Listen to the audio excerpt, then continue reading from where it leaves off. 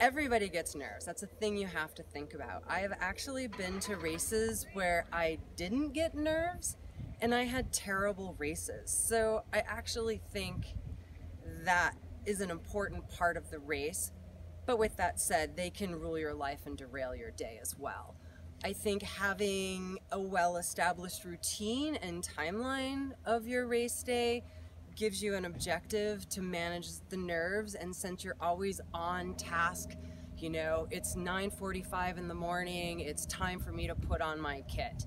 You know, it's 9:50 in the morning, it's time for me to put my water bottles on my bike. Whatever your timeline is, and make sure you do the same thing at every race and fine-tune that routine in, so the routine itself manages your nerves.